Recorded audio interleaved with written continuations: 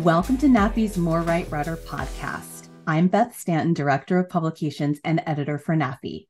This is The Writers Behind the Stories, a bi-monthly series on the podcast where we meet some of the authors who write the articles in NAFI's Mentor Magazine.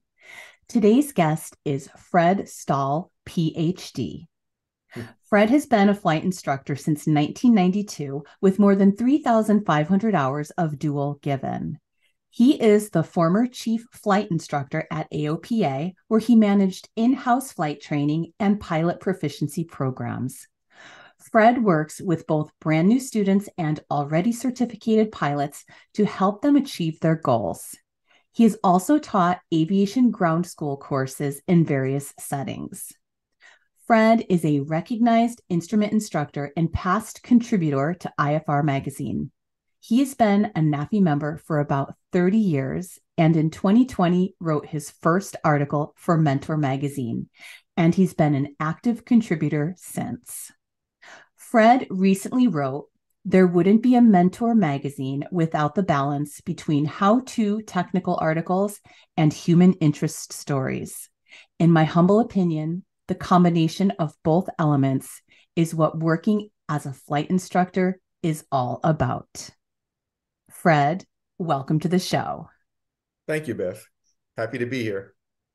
So glad you're here. So just so our listeners know, we pregame our conversations a little bit ahead of time, and I purposely did not ask Fred some questions that I'm really curious about because I think it's kind of nice to kind of get the reaction in real time. So Fred, what is your PhD in? Psychology. Interesting. I was like, okay, it's going to be either like aeronautical, like engineering, or basket weaving. Okay, psychology. So this is closer to basket weaving. Yeah.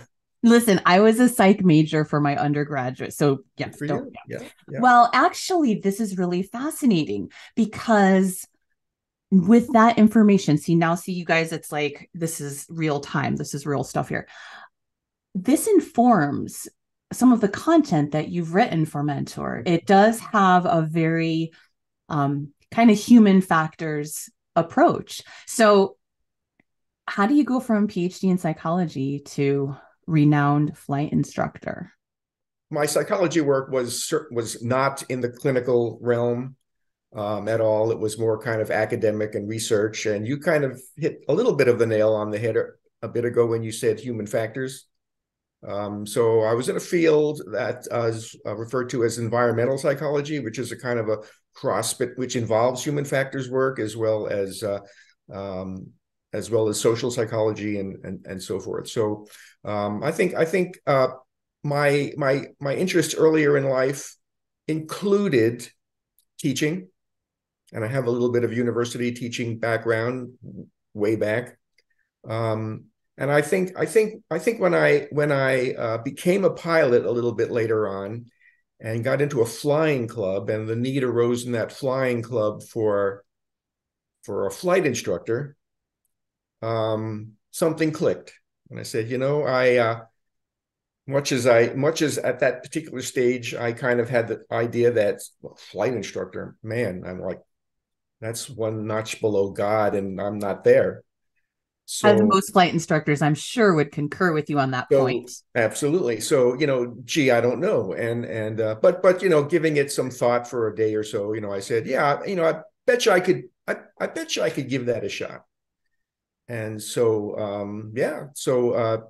I think it's not so much a leap from psychology to flight instructing, but the two are steps in a journey. How's that? I love that. So one of the steps in your journey, in my opinion, is pretty darn impressive. How does one become chief flight instructor for AOPA? Well, so you'll be very impressed by this one. So a while back, I retired from my non-aviation day job career in the IT industry, and made the kind of geographic move from North Carolina, where I was living at that time, up here to Frederick, Maryland. And that was a move based on family considerations, had a new granddaughter. We wanted to be closer to family and all that great stuff. And so I figured, gee, if I'm going to be in Frederick, Maryland, which is where AOPA is headquartered, it would be kind of a shame if I didn't at least try to get some kind of work over there. And I had always, had a kind of an eye on their pilot information center. And, from time to time, as a flight instructor and as a pilot, I would call those guys with a question of one kind or another, and they were usually quite helpful. I'm sure quite a number of NAFI members know exactly what I'm talking about. And so I figured, what a great gig for an old retired guy, a pilot, to go work in the pilot information center and sit on the phone all day talking to pilots. I mean, it's like dying and going to heaven, right? Before I knew it, I had a couple of job offers over there, one of which was for the chief flight instructor in the flight operations department, which was actually a kind of not exactly a newly created position. I think it was a resurrection of a position that maybe once upon a time had kind of fallen between the cracks. And I said, yep, I can. Long story short, let's do this. And so, I mean, I went from just being retired and waking up late in the morning to thinking I was going to be sitting on the phone talking to pilots all day long, to actually going over there and flying and teaching people how to fly. Well, they just don't, I'm sure they don't hire just any chuckleheads over there at AOPA. So, well, it sounds like over the course of your career, you've had lots of different experiences as a flight instructor. So your stint at AOPA, after you retired, you taught ground courses, which I would actually like to talk to you about, because I think this is an element of flight instruction that doesn't really get a lot of highlight. Mm-hmm. And one of the articles that you wrote, which was in the July-August issue of 2023, was From the Ground Up, Putting Your Ground Instructor Certificate to Work. Right. So in that story, you shared with NAFI members how when you first became a CFI, you're like, hey, let me put this to use. Let me get some experience. And you came up against some walls as you attempted to do this. So tell us a little bit about, why did you do the ground instructor, and why do you think other people could potentially teach ground school courses? Sure. So, well, first of all, having an interest in doing ground school stems probably from just a deeper interest in teaching. Okay, and so I guess I had a little bit of background walking in through that door as from a teaching perspective, and so it's not to say that, gee, I woke up one morning and let's teach ground school. So, but having already been a pilot at that point in my life, maybe for 4 or 5 years, whatever that number was, and knowing at that point that I think I was probably going to be moving toward the direction of becoming a flight instructor, and talking to other flight instructors and kind of figuring out how the whole process works and so on and so forth, I got different views on the whole question of ground instructing. These kind of range from between, ground school is very important, and usually CFIs are quite natural fit for teaching ground school. They obviously have the background, they have the technical knowledge and so forth, and they're instructors already. But oftentimes it's hard to get CFIs to want to take time out of their out of their flight training hours to devote to ground school. And so, yeah, geez, it'd be a great idea to have folks who can just kind of devote their time to teaching ground school and not worry about, well, gee, I'm missing out on flight hours. So that was one perspective. And at the other end of the spectrum was, ground school, a big deal. People take a King course or any one Sporty's course, and nobody much goes to ground school. And about the only value in it is that you'll get the fundamentals of instructing written exam out of the way, which you're going to have to take anyway when you go for your CFI. So, I figured, well, what the heck? I mean, it's not a whole lot involved. Basically, after studying, there's the ground instructor exam, written exam, and the fundamentals of instructing exam. Didn't seem very, very painful. So I went out and I got it and I did it. And then I figured, well, okay, I now have the fundamentals of instructing under my belt. So what the heck, I'll just kind of sit tight until I'm ready to start working on my CFI. Then it kind of dawned on me that, well, I've got this capability. There's got to be a market out there to use it. And so, after a little bit of knocking on doors and this, that, and the other thing, you kind of say, well, what about the local community college? So sure enough, they had a private pilot ground school, but they already had someone teaching it, and thanks for your interest. And so that wasn't going to work, at least not in the immediate term. And so I went knocking on some other doors, and I found out that you could probably go to your local high school, and they may have a adult education program that takes place in the evenings at the high school. And and if they do, maybe you can get on you can propose a course and get in their course catalog. And if you get more than X number of people signing up, you've got a ground school. You've got a course. And so we gave that a try, and actually that worked. And so I managed to do a couple semesters worth of that type of thing. And the benefit I hope there was a benefit to the students who attended. The benefit for me certainly was, as it is with teaching and instructing always, you learn so much through teaching.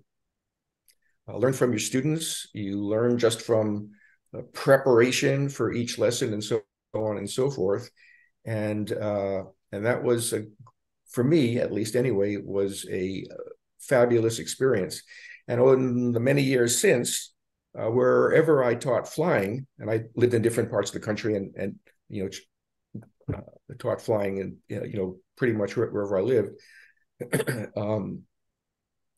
I always found a time, and I always found a mechanism through which to also teach ground school. Oftentimes at the very same FBO where we're teaching flying, that was the most obvious place, and the owners were always happy to create. They're always happy about ground schools because it created an opportunity to bring people in the door, some number of whom would sign up for flight training. And so, it generally worked out well, and mostly private ground school, but a lot of instrument ground school as well. I had a stint back in the middle 1990s where I taught part-time for a small branch office, so to speak, of American Flyers, which is a kind of a large operation that has schools in many different cities. And they, for a period of several years, had a school outside of Detroit, Michigan, the area where I was living at that time. And they do ground schools. They do very rigorous ground schools, kind of every weekend. These kind of test prep ground schools. So like maybe it was the first weekend of the month was always private ground school, and then the next weekend was instrument ground school, and the next weekend after that was commercial ground school. But the fourth weekend of the month was the flight instructor revalidation course, their FERC, and they had me teach that. That was a real experience and a half. And so I enjoyed it immensely, but was grueling. It was another step in the journey, another part of the growth process. Well, and that's the truth for any endeavor that we undertake in aviation. And I have a little bit of a ground school confession to make to you and to all the NAFI members listening. So I took ground school from the adult continuing education through the community college.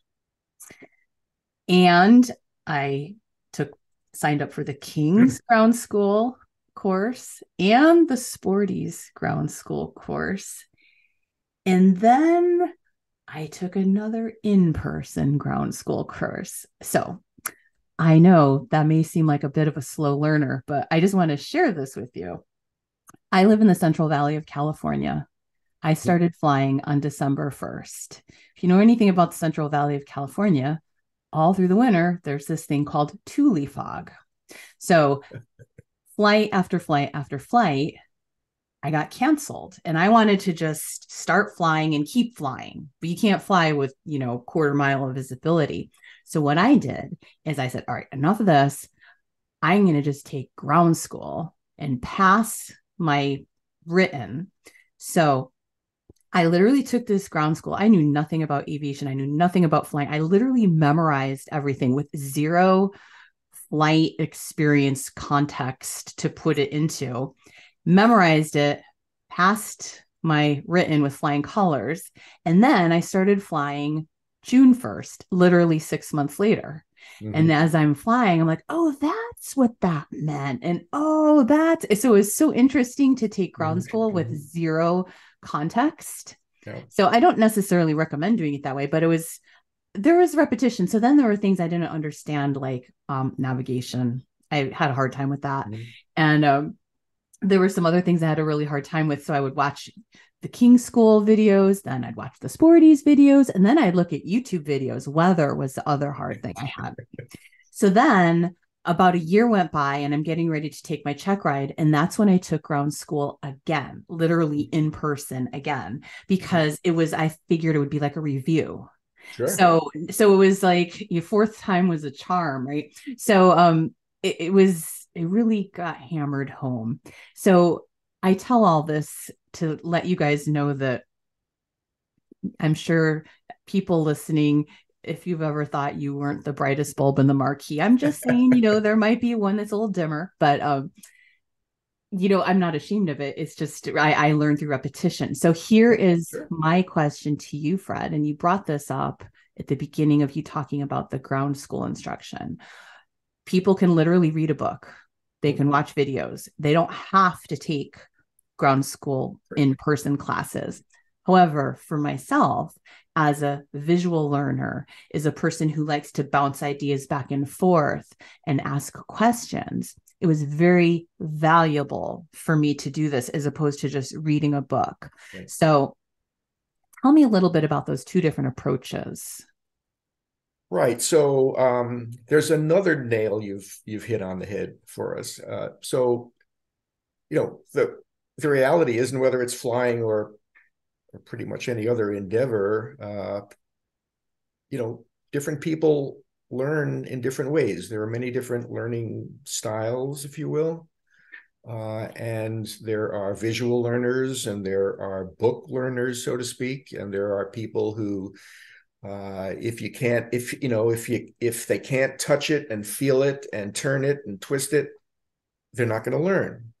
And so the challenge, in a sense, the challenge is to the challenge for any individual is to find the learning mechanism or mechanisms that work best for you.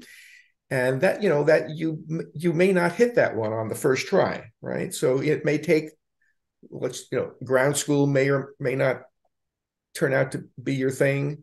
But video course might be. or vice versa, or maybe, right, in perhaps in your case being a great example, a combination of all of the above. I have done ground schools where it just people enroll and they come, and you don't necessarily know who's going to end up flying eventually, and eventually could be in another month or 3 months or 2 years. And if it's once it gets beyond a certain period of time away from ground school, what it's nice that they came to ground school and participated, but what have they really retained from it, and so on and so forth. And I've taught in those environments where okay, we're at the flight school at the airport. We're flying with folks during the day, as it were, and we are and maybe they're participating in ground school in the evening, and the ground school more or less meshes with their flight training in terms of the sequence of lessons and so forth. In which case, my thought has always been that kind of integrated ground and flight training is better for most folks. Okay. On the other hand, I mean, there's a tradition, and I'm sure we still see it out there, particularly among perhaps the older set of independent flight instructors who, when approached by a new student, maybe the first question the flight instructor asks, have you passed your knowledge test yet? And the answer might be, what's a knowledge test, right? And so, there are instructors out there who perhaps who still don't want to start flying with you until you've presented a certificate of completion of your knowledge test. And that was never my style. That's not my thing. If on those occasions when I've worked as an independent and I've taken on a new student, and I've encouraged them perhaps to do a sporties course or a king course or whatever worked for them, and I would encourage them to do that. But at the same time, we would make sure to meet on those days where we're weathered out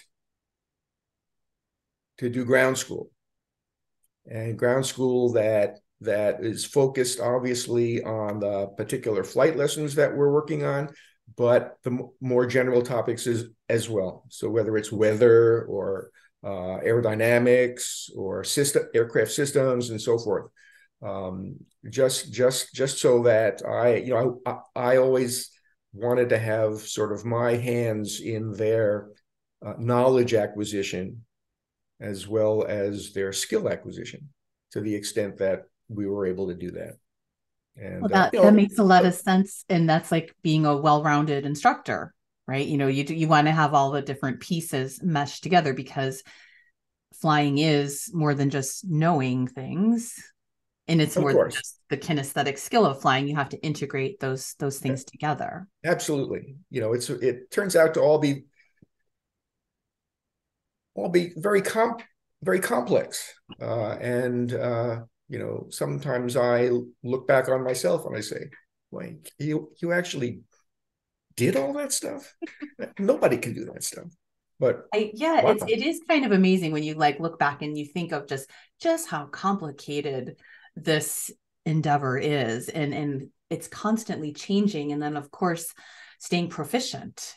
You could learn something 10 or 20 years ago, but that doesn't mean you're going to be able to do it today. And so that's part of what's so important about organizations like NAFI, and absolutely continuing the knowledge, staying abreast of the latest developments, as well as keeping your skills polished. And so obviously one of I have my finger in the pie of publications and publishing articles to help instructors learn and continue to learn and learn from each other. So Fred, when we spoke a few weeks ago, you told me that I believe you said you've been a member of NAFI for about 30 years. And I believe you said you joined as soon as you passed your flight instructor check ride, you went and joined NAFI. Exactly. So you joined NAFI quite a while ago. And your first article that you wrote for Mentor Magazine was in 2020. So my question to you is, what was your impetus to decide to want to start contributing to Mentor Magazine? Right. So yeah, that was a little bit of a time gap there. Granted, No judgment, Fred. I'm not saying you should have ponied up sooner. so I'm curious because I it's could say time stuff like, lapse. well, I could say things like, oh, I was real busy, and with. Um, so in my case, right? So I felt I came to a certain point in life, a certain stage, a certain age, uh, where it was a time for me to make sure that I was still doing what I could to give back and to uh, impart whatever pearls of wisdom um, or experience really to the new people coming up, to a new generation. As cliche-ish as I'm sure that probably sounds to a lot of people. And I thought that, well, I knew that NAFI and Mentor specifically, was the right mechanism to do that. I mean, what were my options? Yeah, I could do a memoir. In fact, we could almost kind of test out a kind of maybe a title here. I was thinking maybe CFI Confidential, right? Subtitle, stories ripped from the pages of a flight instructor's logbook, something like that. I want to see this book, by the way. Yeah. But in the real world,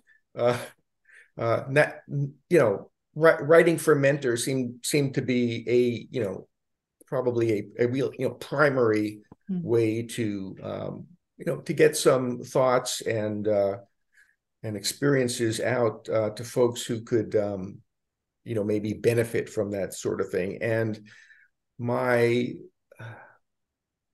not sure style is the right terminology here, but my general approach is to try to write stories that are from my own experience, actually sort of torn from the pages of my logbook, as it were, but do it in a way that poses the question.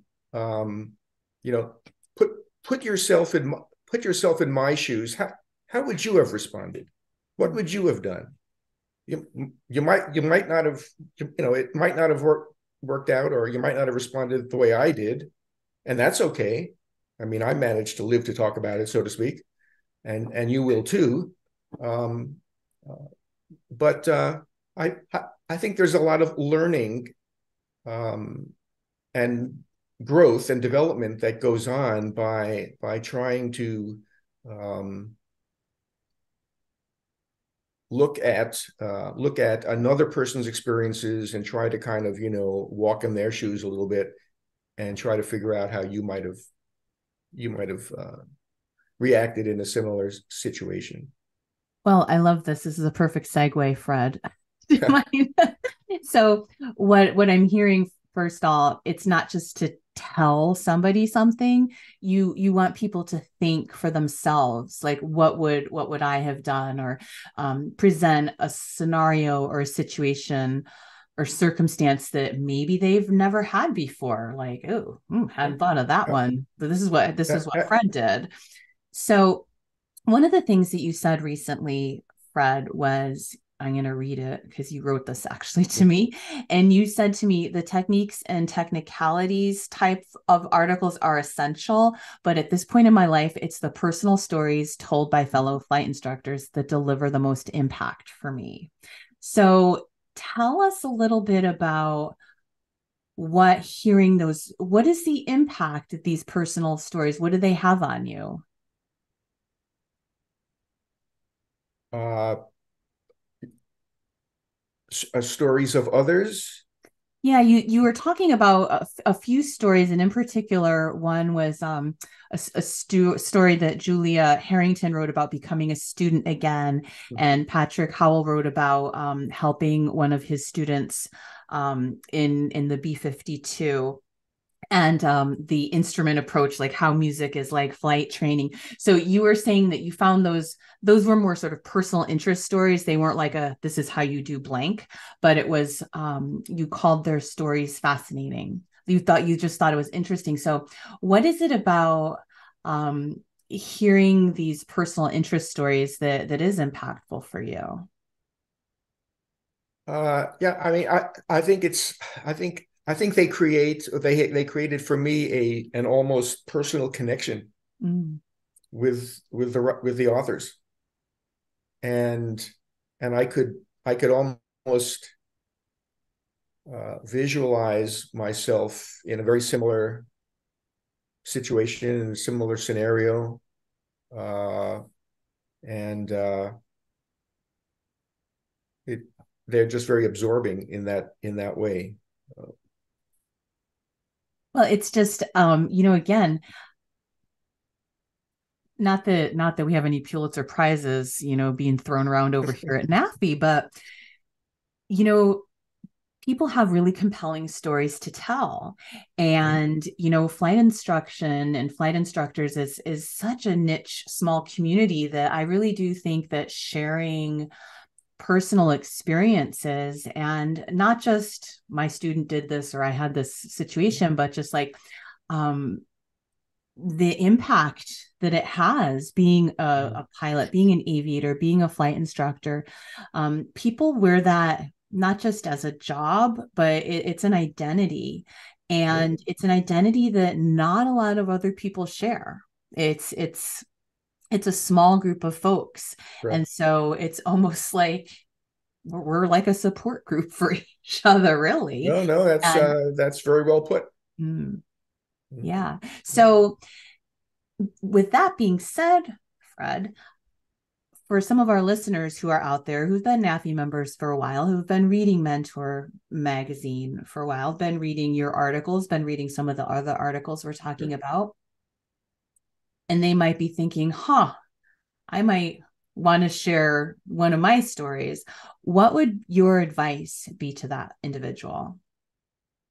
I would encourage them that, no story, almost no story is too trivial.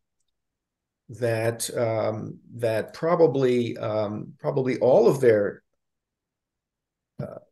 all of their experiences and stories um, can have meaning to maybe not every other reader, every other flight instructor, every other NAFI member, but even some of them, in such a way as to almost change their life or change their approach to something, or um, you know take that next step. Maybe try to do ground school. Maybe try to do aerobatics. Maybe try to stretch yourself. Mm. And so, if I've been able to help anyone in some way, that's I think that'd be great. And I would encourage any other prospective writer that they have within them. Okay, so they have the capability and should take the opportunity to share their experiences and their knowledge and their wisdom even with other people who uh, with the community amongst which will definitely be some people who will grow from wearing their shoes for an hour and from their experiences. Well said, Fred. I think I need to have take you on the road and be my, Yeah. be my no, that's in I'll just add another piece to this puzzle. As you well know, when prospective mentor authors reach out to me, one of the first things I do is say, let's get on the phone and talk. What do you want to write about? Let's sort of Yeah. dial in an angle that you Sure. want to talk about. Some people submit things just because they have it on their mind, but other time we kind of gameplay out ideas. And so there's support here. It's not just Yeah. like write this thing and you're writing it into this vacuum. Like, I work with the authors. People who say I'm not a good writer. Well, you can tell a story. We're all Sure. good at hanger flying, and writing is just another version of hanger flying. And, Yeah. don't worry about not being a good writer, because that Mhm. is why God invented editors. We polish it up. I love it. So yeah. So Fred, I want to just thank you for your contributions to Mentor Magazine. I think, somebody like you who has, decades of experience under their belt. I will say, to the point what you were just saying about learning something new, an, a NAFI member wrote an article a couple months ago about a new way of teaching night flying. Hmm. And a instructor who's been teaching this for a decade was like, wow, I never thought of teaching it that way. I'm going to teach it this way from now on. Thank you. Yeah. So, no matter Exactly. how long we've been doing this for, we can all learn something. And then this gentleman, John Booz, who wrote this article, I don't know, he's just been teaching it this way. And he thought, oh, let me share it with NAFI. And everybody's like, oh my God, this is great. Yeah. So, the fact that he thought to reach out and take the Mhm. time and effort to write this article Mhm. is really impactful. And again, it doesn't have to be a how-to. It can be telling your story that's very inspiring. Mhm. And like you said, feel a connection, like Yeah. that person. You walk for a few minutes in their shoes while you're reading this story. Mhm. So Mhm. thank you, Fred, for being part of the NAFI Mentor contributor family. Very much appreciated. Before we wrap up today, is there anything? Tell us about what's been the most rewarding part of writing for Mentor and being part of this process, not just an observer reading the magazine, but being part of it. Wow. Seeing my articles in print, I suppose, is not too bad. I mean, I've done a little bit of that before with years ago with IFR magazine, so I uh, understand how that can how that can really kind of impact you as well. But working with you has definitely been a an experience for me as well. Writing I've done in the past, whether it was for IFR, where I wrote for over the course of a number of years, a few of their editors, um, uh, and and years and years of technical writing I had done in a different field. Um, I it's unusual to have, at least in my experience, it was unusual to have the kind of a relationship with an editor, that we've had. Even it's just been a couple stories at this point, but um, I've learned from the process. And but again, I think the most uh, uh, even more rewarding, okay, has been just the idea of being able to kind of get my thoughts and stories out to a community that I have a huge respect for, that I feel blessed to be able to even be a part of, let alone for so many years, and that I can through Mentor a magazine, I can have an opportunity to get out before them. Awesome. Well, thank you so much, Fred. It's, I like that saying, a rising tide lifts all ships, and we all can help each other, and it's a Yeah. win-win. And yeah, but in seeing your words in print never gets old either. It's fun. When you go It's from like fun. a Word document to a whole entire magazine layout, it's a lot of fun. So It is. yeah. So, and beside, of course, that ego gratification, like to your point, is it's just all of the fact that you are giving back. And you said that earlier in the beginning of this conversation when I asked you, why did you decide to start writing? You said Yeah. it was a way that I can give back to the Yeah. community. So thank you, Fred, for giving back to the community. And I encourage all of our listeners to consider ways that you might want to consider sharing some of your stories with NAFI through Mentor Magazine. And I look forward to reading them. Thank you so much, Fred. Thank you, Beth. So, everybody, thank you for joining us for the Writers Behind the Stories on NAFI's More Right Rudder podcast. Be sure to leave your comments, like, subscribe, and join me next time in a couple of months. We'll see you next time on the Writers Behind the Stories on NAFI's More Right Rudder podcast.